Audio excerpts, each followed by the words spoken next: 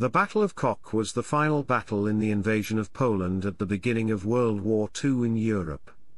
It took place between 5 October 1939, near the town of Kock, in Poland, 1284.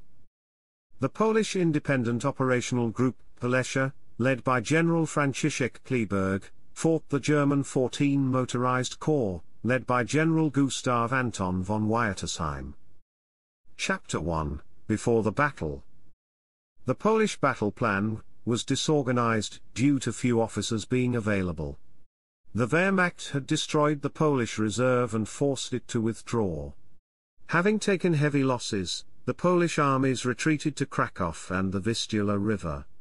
From there, they took the route from Warsaw to Sandomierz. From Sandomierz, they were able to move on to the Lublin area. The eastern edge of the Vistula was defended by Lublin's weak army. The Polish forces were only camped in areas where they could cross the river easily. Other German forces advanced to the Vistula and went on towards Zamość and Volodymyr-Volynski. The Polish army at Krakow and Malopolska suffered heavy losses, and did not reach the San River front. Therefore, they were unable to organize a proper defense. Marshal Rides Smigli was tasked with the defense of southern Poland.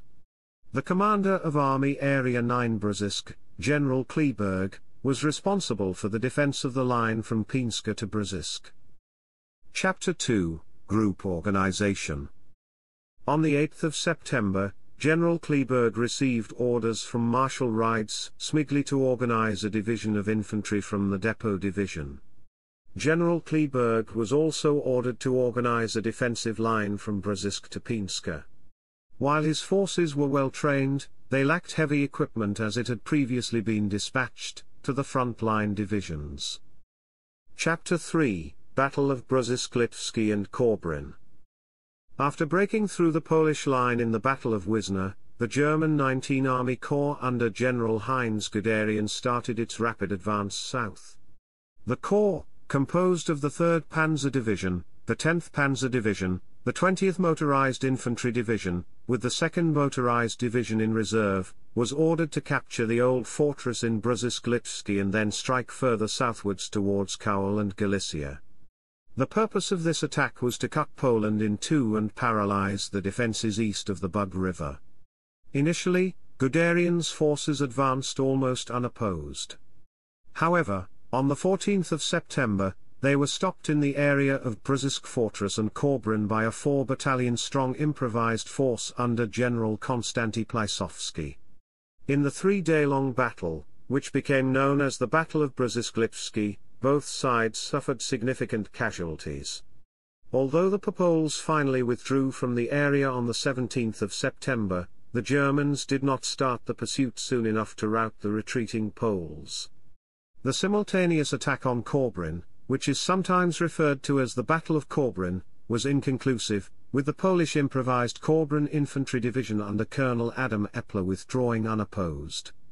Both Polish units from Korbrin and Brzesk were soon joined by the Podlaska Cavalry Brigade. The unit, commanded by General Ludwik Kmicic-Skrzynski, successfully evaded encirclement by withdrawing through the Białowieża forest. General Kmicic-Skrzynski, with his Chief of Staff, Major Julian Siekiewicz, went to Wałkowusk where he made telephone contact with General Kleeberg. The two agreed to join their forces and move southwards, towards the Romanian bridgehead. The 16th Motorized Infantry Regiment with artillery and Luftwaffe support, began an attack on the positions of the 83rd Polish Infantry Regiment on the 18th of September, capturing a number of Polish positions. The Polish counterattack, which began at 17:00 hours, regained some territory. General Kleeberg began withdrawing his forces to Romania and Hungary. Over the next 2 days Polish forces were ordered to concentrate north of Kowal. While on the march, a formation of the Polesha group was attacked by 5th columnists and from the air, but loose groups of Polish soldiers joined the group. After a battle with Red Army forces, General Kleeberg decided to march to the relief of Warsaw on the 22nd of September. He first planned to capture crossing places on the Bug River. The concentration area would be near Wadawa. Formations, organized by Colonel Brzoza Brzezinski, fought only against the Germans. They could fight the Red Army but only if they, the Poles, were attacked first. Between 22 and 25 September, elements of the Polesha Group were attacked by German aircraft during the march to Wadawa. On the last day of these attacks, General Kleeberg received information that Wadawa had been captured by unknown Polish units. Most personnel were soldiers, from destroyed Polish formations who had not been caught by the Germans and were looking for commanders and formations which still fought. His staff began organizing the defense of a bridgehead in Wadawa. Elsewhere, between 17 and 26 September, formations of the Polesha Group crossed the Bug River and entered an area near Wadawa. After receiving information about the surrender of Warsaw, General Kleeberg asked his commanders their opinion after informing them of the political and military situation. He also asked General Zygmunt Podhorski, the commander of the Zaza Cavalry Division, 2 infantry battalions and divisional artillery, to join him. General Podhorski agreed, but then decided that he would first go to Stawi near Deblin, the location of the main arsenal of the Polish army. They would then move to the Holy Cross Mountains, and engage in guerrilla warfare. Kleeberg decided to reorganize his command. The Korbrin Division would get little in the way of resupply but would be renamed the 60th Infantry Division. The Brzoza and Droxin groups would be merged. Colonel Brzoza Brzezinski would command the resultant 50th Infantry Division with 3 infantry regiments and a division of artillery. The 60th Infantry Division would be commanded by Colonel Adam Epler, comprising 3 infantry regiments, a division of artillery, a motorized company of 37 mm anti-tank guns, 4 independent and 7 independent formations. In all, Kleeberg had some 18,000 men. On the 28th of September, the Polish forces began to march south to the Parksiu-Wodzisław line with the Zaza Cavalry Division securing the march. One of the Ulan regiments from the Edward Brigade successfully crossed the Wieprz River and captured Spicin. Another cavalry regiment from the Zaza Division captured Joids and Wymyslo after some resistance. The Germans suffered heavy losses. The next day there was more fighting between the Zaza Division and the Germans near Spicin. That evening, the 60th Infantry Division made contact with the Germans and entered a forest near Cheremniki. The Germans, using a formation of infantry and supported by 2 tanks, attacked the 1st Battalion, 182nd Infantry Regiment unsuccessfully. By the 30th of September, Polish forces were situated between the rivers Tysmienica and Wieprz. The following day, forces from the Polesha Group passed the Swiderki colonies of Biszczyca, Wola Osowinska, Belczak, and Ostrowiec. The Zaza Division had settled in forests near the Tysmianka River. One squadron of the 2nd Ulan Regiment, who were defending a road, destroyed a German reconnaissance patrol. The command element of 5th Ulan Regiment, and the Olok and Wilk infantry battalions attacked the Germans in Kock and captured the town. Chapter 4, Battle of Kock. On the 30th of September, the commander of 10th Army, Walter von Reichenau, ordered his staff to plan the destruction of a large Polish force which was located between the Bug and Vistula rivers. This task would involve the 14th Motorized Corps. It was made up of the 29th Infantry Division, the 13th Motorized Infantry Division, and some independent units. Each German motorized division had a paper strength of 16,445 soldiers, 2,676 trucks and staff cars, 1944 motorcycles, and 18 armored cars. Chapter 4 Section 1, the 2nd of October. General Gustav Anton von Wyatusheim, the commander of the 14th Motorized Corps, knew that Polish forces were situated in the forests northwest of Kock. He believed that the commander of the Polish forces was unaware of Warsaw's capitulation. The commander of the 13th Motorized Infantry Division, General-Lieutenant Paul Otto, was of the opinion that the Polish forces had become so demoralized that they were incapable of combat, and that a single German battalion would be enough to disarm the Poles and take them to a prisoner of war camp. General Otto sent a force consisting of 3rd Battalion, 93rd Motorized Infantry Regiment supported by 8th Battery, 13th Regiment of Light Artillery. The battalion commander decided to divide his forces into 2 groups which were sent to Serekomla and Kock. He could count on help from the 93rd Motorized Infantry Regiment with some support forces which followed him. Chapter 4 Section 1 Subsection 2 Kock. At 8:30, a column of half-tracks and truck-mounted infantry came under fire from a guard platoon of No. 2 Company of the Wilk Battalion. After a protracted engagement, the German troops withdrew. The Polish 179th Infantry Regiment was alerted and moved to defensive positions near and in Kock. At about 11 o'clock the German lead elements attacked the Polish positions, which were now 2 battalions strong. In spite of supporting artillery fire, the attack failed. At dusk German motorcyclists appeared near the church in Kock and began firing, but subsequently withdrew when the fire was returned. Chapter 4 Section 1 Subsection 3 Serekomla. A company of motorized infantry entered the village of Serekomla. This led to the beginning of a chaotic action between the Germans and Uhlans from the Pils Cavalry Brigade. The Poles were supported by an artillery unit from the same brigade. The Germans were forced to withdraw to the south of the village. Chapter 4 Section 1 Subsection 4 Casualties. German losses were 300 to 400 killed and wounded. 5 officers, 180 NCOs and privates were captured by the Polish. Components of the Pils Cavalry Brigade lost about 200 killed or wounded. Chapter 4 Section 2, the 3rd of October. The stiff Polish resistance forced General Otto to use all his forces for an assault. He was going to split Polish forces in 2 and destroy them. He decided that the 33rd Motorized Infantry Regiment supported by part of the divisional artillery would attack Anapol, Pięki, and Talksin. This force was tasked with destroying the Polish 50th Infantry Division.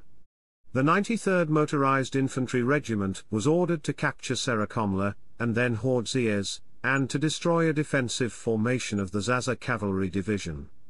The 66th Motorized Infantry Regiment entered the field of battle in the afternoon.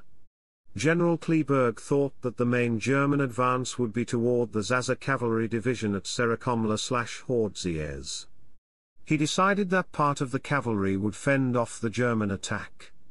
The rest would join a counterattack alongside the 50th Infantry Division on the right wing and rear of the 13th German Motorized Infantry Division. The 60th Infantry Division, and the Podlaska Cavalry Brigade would close off potential German attack routes. If this counterattack was successful, the German division would be forced to withdraw behind the river Wieprz. Between 7:50 and 9:30, 2 regiments of the 50th Infantry Division attacked. They were supported by a howitzer battery. The attack was commanded by Lieutenant Colonel Gorskowski. Initially successful, the Polish units were halted and then forced onto the defensive. The cavalry attack by the Uhlans was also stopped and forced to withdraw west of Wologolaska. At 10:30, German artillery began to fire on Polish cavalry positions. The 93rd Motorized Infantry Regiment began an attack on the Wilk Battalion positions, inflicting heavy losses. The 33rd Motorized Infantry Regiment began a gradual attack on the Polish 50th Infantry Division. After heavy fighting, the German advance was stopped. General Otto decided to support the 33rd Motorized Infantry Regiment, with the 2nd Battalion of the 66th Motorized Infantry Regiment. German formations captured Wologolaska, but in the evening, they were forced to withdraw from the eastern part of the area and go on the defensive in the west part. Chapter 4 Section 3, the 4th of October. Due to the 13th Motorized Infantry Division's failure, General von Wyattesheim was forced to use the 29th Motorized Infantry Division.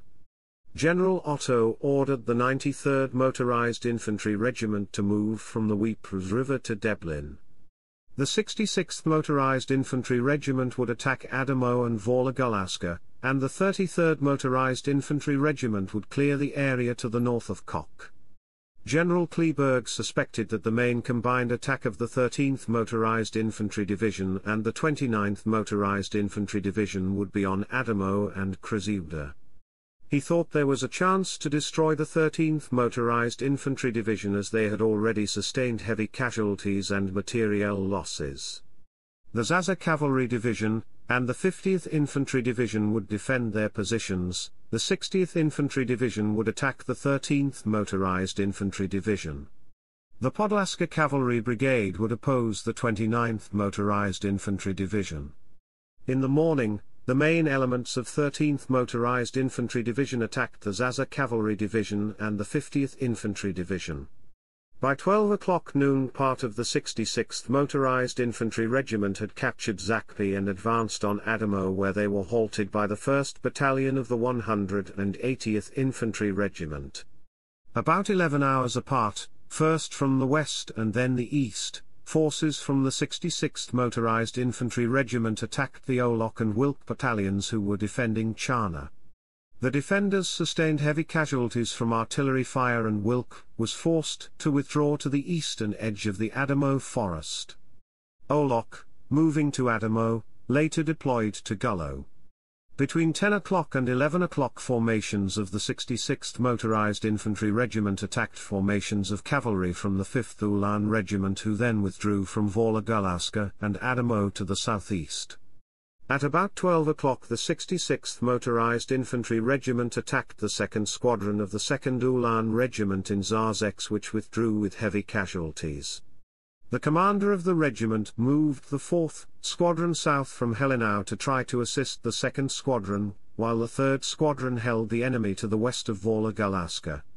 The 3rd and 4th Squadrons, with elements of the 10th Ulan Regiment, fought near the Terzistvo village cemetery and the church in Wologolaska. Ground was lost and regained repeatedly until an attack by the 2nd Battalion, 184th Infantry Regiment, and the Ulan Squadron enabled the Polish to dig in. Chapter 4 Section 4, the 5th of October. General von Wyattesheim decided that he would use two of his divisions. They would attempt to encircle and destroy the Polish forces. The 13th Motorized Infantry Division advanced on Bistrica and Adamo, then Nowa Roblina and Stanin. The 29th Motorized Division advanced on Radoris Koszalny and Nowa Roblina, where they met troops from the 13th Motorized Infantry Division. General Kleberg decided to destroy the 13th Motorized Infantry Division by using forces from the 50th and 60th Infantry Divisions and the Zaza Cavalry Division. The Podlaska Cavalry Brigade defended the position under Radoris Koszalny and Nowa Roblina. Chapter 4 Section 4 Subsection 2 Fighting in Wojciechów, Gullo, and Adamo. The 13th Motorized Infantry Division's artillery began to fire on the 180th Infantry Regiment Battalion's positions in Adamo and the Olok Battalion in Gullo Grange at 5:30. 2.5 hours later, the 66th Motorized Infantry Regiment's advance began. After a short fight at 10 o'clock, the Germans captured Adamo. They then attacked the Polish position on Hill 170 and Gullo, which they captured after heavy fighting. The 66th Motorized Infantry Regiment took many losses. The division occupied positions on the eastern edge of Adamo Forest. General Podhorski sent the Pils Cavalry Brigade to support them. After contact with the enemy brigade, they began an attack on the German positions in the forest. They captured the forest and, there, they established defensive positions. After the capture of Adamo and Gullo Grange by the 66th Motorized Infantry Regiment, the 33rd Motorized Infantry Regiment began to advance, capturing Wojciechów and Glin. The Polish 178th Infantry Regiment withdrew. The commander ordered his force to retake Wojciechów and Glin, which they did, but they withdrew after taking heavy losses. The advance of the 180th Infantry Regiment on Adamo failed. Colonel Brzoza Brzezina sent the 178th Infantry Regiment, who soon met the German advance. The 1st Battalion included a part company of sappers. The 2nd and 3rd Battalions took heavy losses and withdrew to Berzik. Meanwhile, an attack by the Polish 184th Infantry Regiment, with the support of a battalion of the 179th Infantry Regiment, recaptured the church and cemetery in Wola Galaska. An advance by the 182nd Infantry Regiment with the help of 3 100 mm howitzers broke the German defense in Helinau. At 1600 hours, the last German advance from Adamo began on positions of the 10th Ulan Regiment in Krzyuda Forest by the 182nd Regiment in Helinau and the 184th Regiment in Wola Galaska. The 10th Ulan Regiment, after a hard fight, withdrew into the forest. Most forces of the Brzoza Division successfully defended their positions in Berzik. The 182nd Infantry Regiment held their position.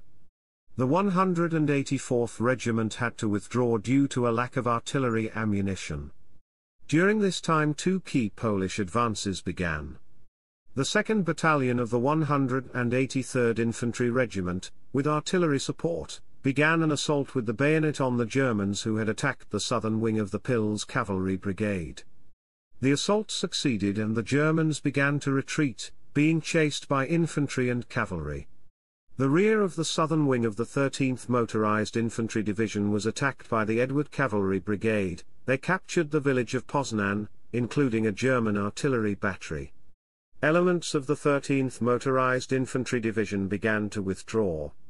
One of the last attacks was by the 29th Motorized Division on the Podlaska Cavalry Brigade positions and the rear of the Brzoza Division. After that both Polish formations withdrew to the south of Krzyuda.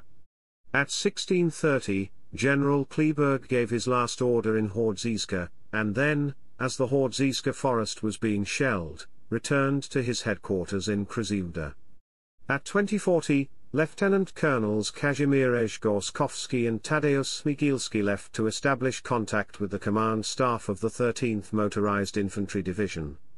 They made contact with the Germans near Adamo, and both sides agreed to a ceasefire lasting until 6 October at 6 o'clock, before which time a surrender was to be concluded. 15 Independent Operational Group Polessia surrendered on the 6th of October at 10 o'clock.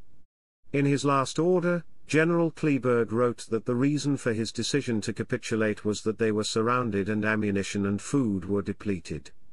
General Kleeberg's ceremonial surrender took place on the 6th of October at the Jablonovskich Palace in Kock, 16-17.